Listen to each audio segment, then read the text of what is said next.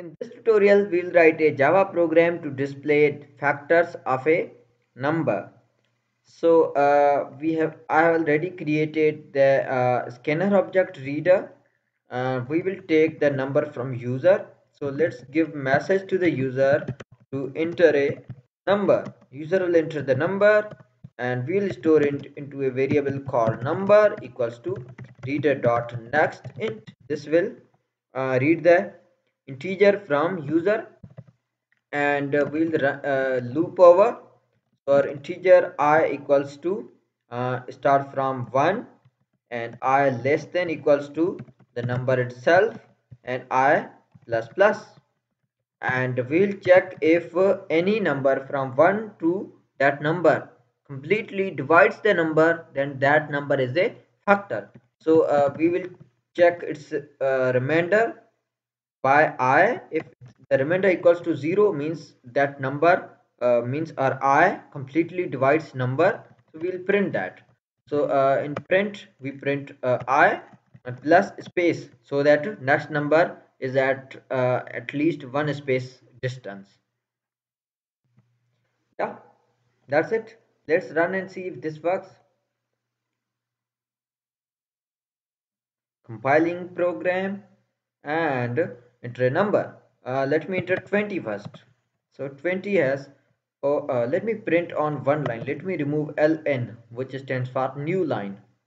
So let me remove that and print all numbers at one line. So these are the factors of 20: 1, 2, 4, 5, 10, 20, which is quite correct.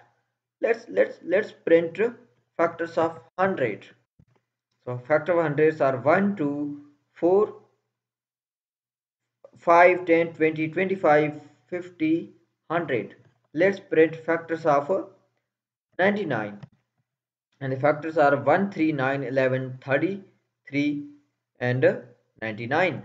So the program works fine. What we have done is we have created a scanner object which will help us taking input from the user, and we are giving a message to the user to enter a number, and then we are reading the number by reader dot next int and storing into an integer variable called name or called number, and then we are iterating over uh, through a for loop.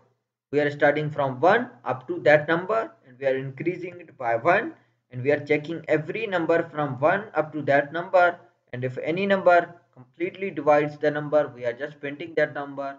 That's it.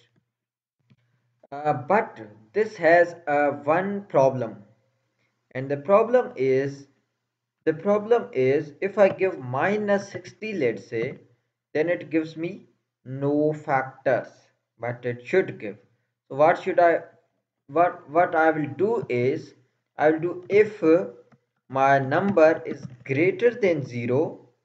If my number is greater than 0, then if my number is greater than 0, then this piece of code will work right from here to here. Okay, else if it's not greater than 0, then I will run a different code, same loop but a few changes. I will start from my number.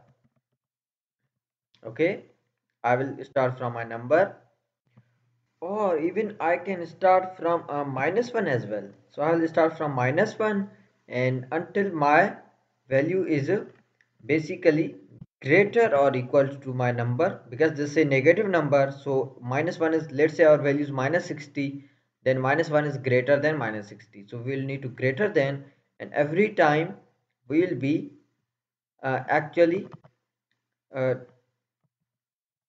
minusing one number. We'll be decreasing one number at a time. Okay, and then we'll be dividing that number by I equals to 0. If it is, it will print that number I. So I think this should work. Let's print and see. Let's run, not print, basically run and see. So if we have 60, 60, fine. But if we have -60, let's say, we have roots in minus as well.